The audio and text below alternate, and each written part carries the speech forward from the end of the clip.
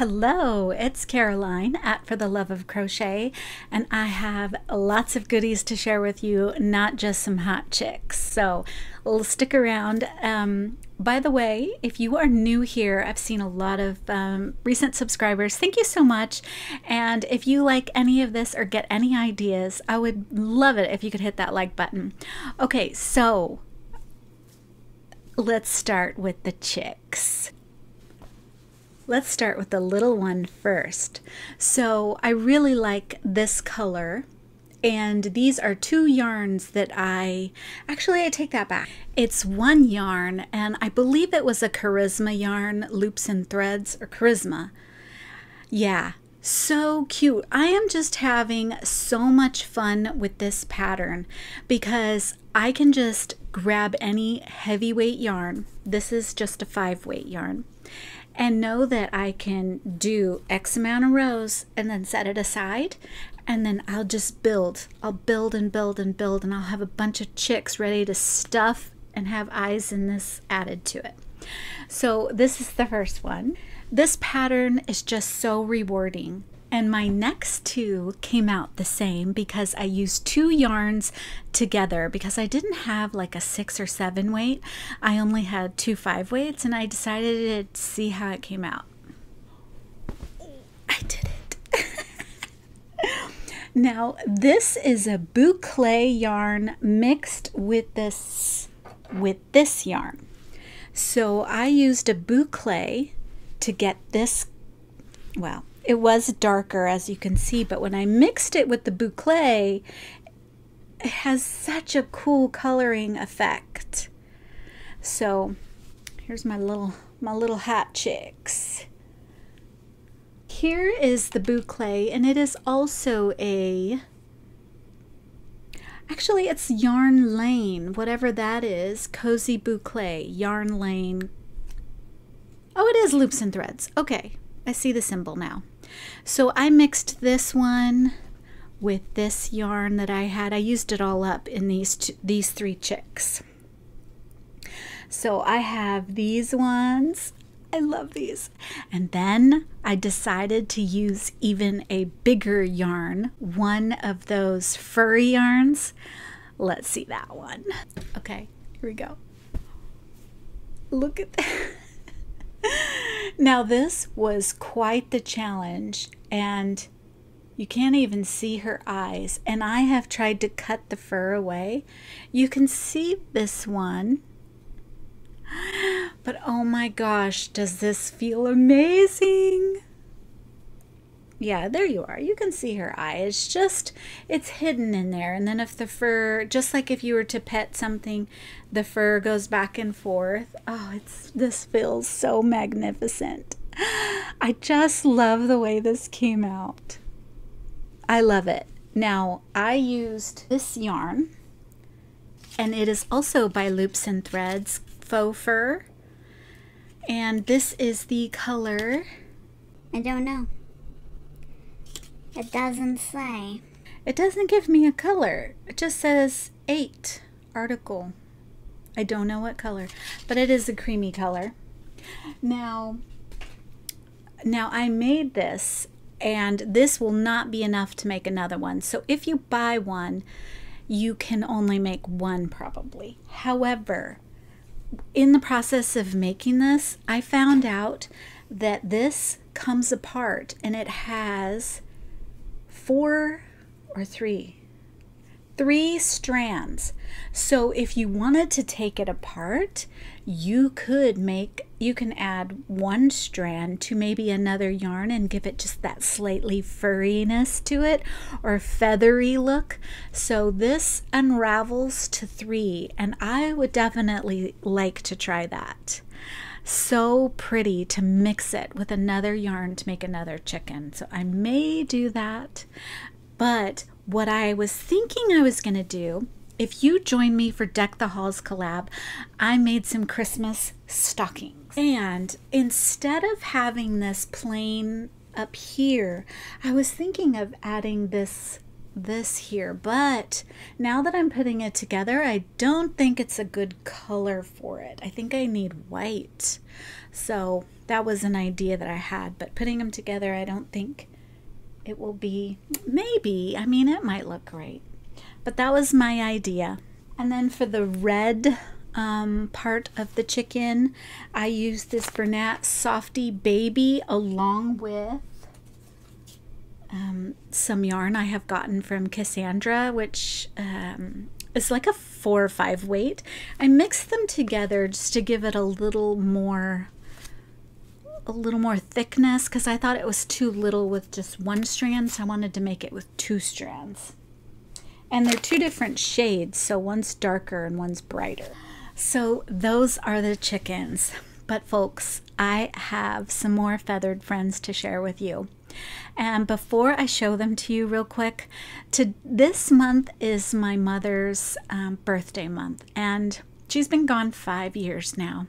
And so I've kind of been missing her a lot, and so I decided to start picking up green because it was her favorite color, and I believe green is also the birthstone of August.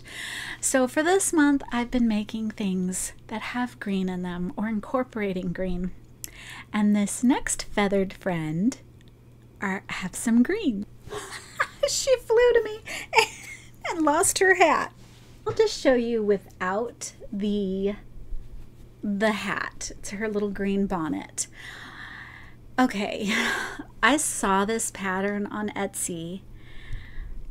It is very expensive, but it was something that I saw and I just immediately had to make.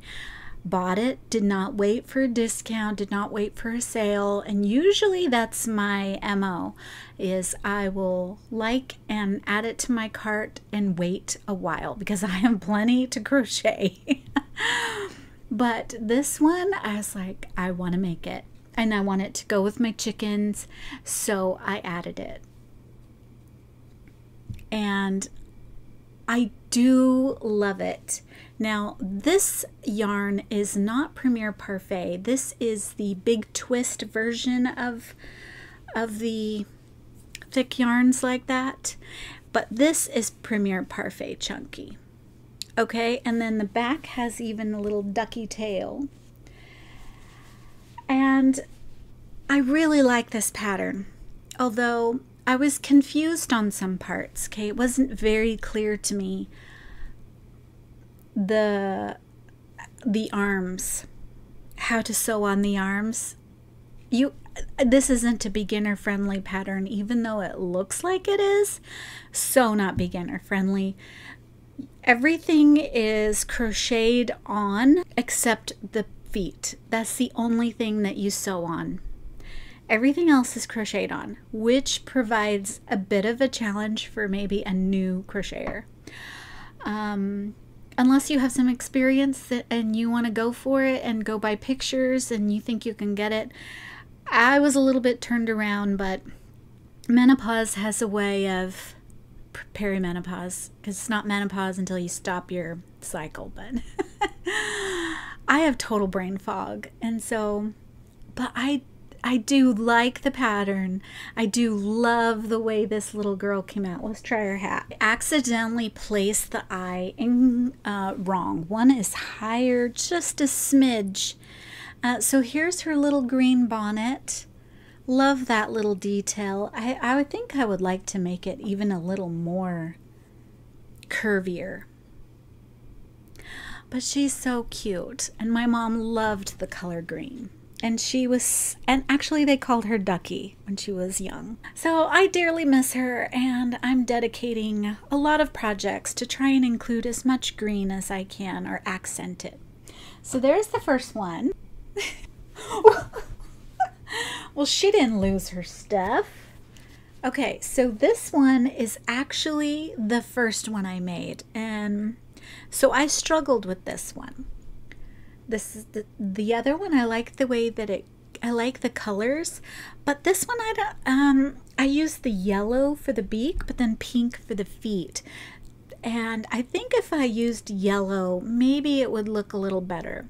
And then the pattern comes with the bonnet or the head wrap, and I really love the head wrap. Now, She's a little wobbly, but it's also okay because even if she wobbles, she still looks adorable. And then here's her little ducky tail. So yes, this is the first one I made, and this one is wool. Which one do you like better? This one or this one? So, the Bernat blanket, I don't like working with Bernat blanket. I really prefer this one or Premier Parfait, but I do like the way this one came out better. Also, if you do get this pattern and spend megabucks on it, so I didn't know, it says to sew the feet from here to here, right?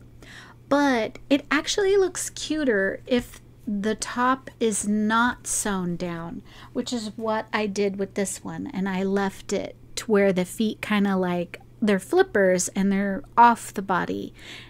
But this one, it says to sew them down, and so I sewed them all the way around. And I like the detail of them being able to flip up a little. So if you do that, keep in mind that how you want his feet to look, if you want that part to be able to stick out a little. So these are my flocky friends, my little duckies with green. So cute. I just saw the pattern and I had to get it. Had to have it. Yarn I used for that. So here's that Bernat blanket, the Premier Parfait, and the big twist. This is a wool I got as part of my in July, a big box that I got from Glenda. Thank you so much. And then this is the Caron Simply Party yarn that has that sparkle in it. So those are all the yarns that I used for my duckies. By the way, Knotting Hook, Robin, if you're watching this, I still have your pink Premier Parfait Chunky. If you want it, it's yours. So those two fit in the hen house, but I'm not sure this one will. Oh, they do.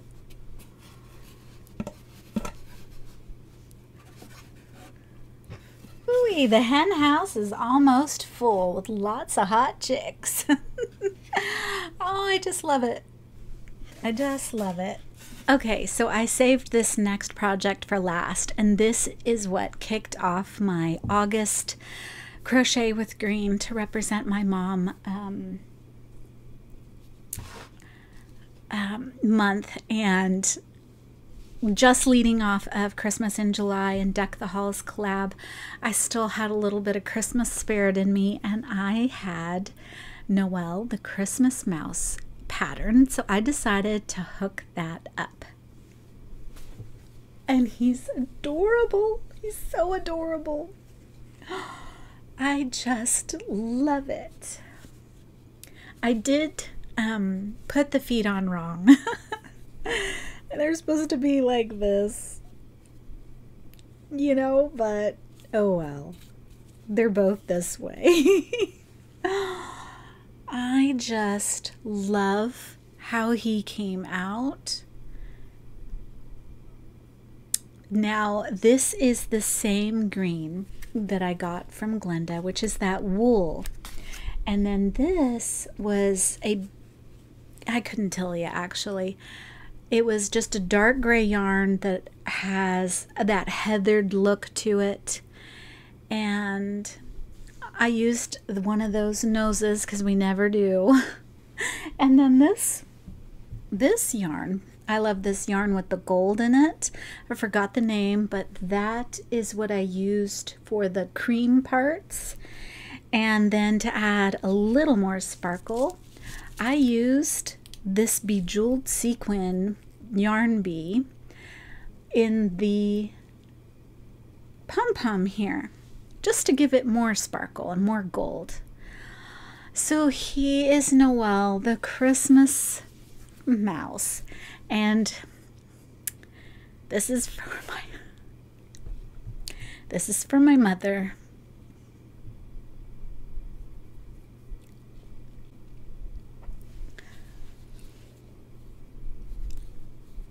Super pretty, super cute. I'm so happy with this. I love it. So if you still have your mom give her a call, give her a hug, because I sure wish I could. So I have quite a few whips on my hook currently, but I'm just going to show you one, and that is the Hexadaisy Cal. I'm so excited about this one because I'm using like 12 to 15 different colors, and here are my latest 2 additions. This beautiful blue. Oh, I just love it. I just love how this is coming out. That is my latest addition, and this bright, I think it's called Spring Green. So those are my latest 2. And then, just to recap, the dark blue, the light blue. This is going to be so cool because I never use blue. And that's a teal. And this one I believe is called Pistachio. And then this one, I don't know the name of it, but it's kind of bright. I love this burnt orange looking color. But this one steals the cake. I think this is my absolute favorite color. And then this pink will blow your mind. This is like Barbie pink. And then love the claret too. That is gorgeous. I did not continue with the half hexies because I decided to finish them. And then the last one is this gorgeous grape, which is coming out darker on camera than it really is, maybe. No, right there is about its color. So gorgeous. So can you imagine all of these together in a blanket? I'm so excited. That's the Hexadaisy Cal by Mima Makes Designs, and it's currently running, and you could probably even catch up. We're, I think, got 3 more weeks before we start connecting, I think. So yeah, and I can complete each color in about 2 hours, you know, during a movie. But anyway, moving on, I'm really excited to see that come together. So now all I have left are my half hexies to make. Now, I recently picked up this scheme, and if you've been watching me for a while, I tore my whole room apart looking for this. Turns out it was in a wrong box, and this is Hobby Lobby's mandala string, 3.5 ounces, 350 yards, and it is in the color Beets.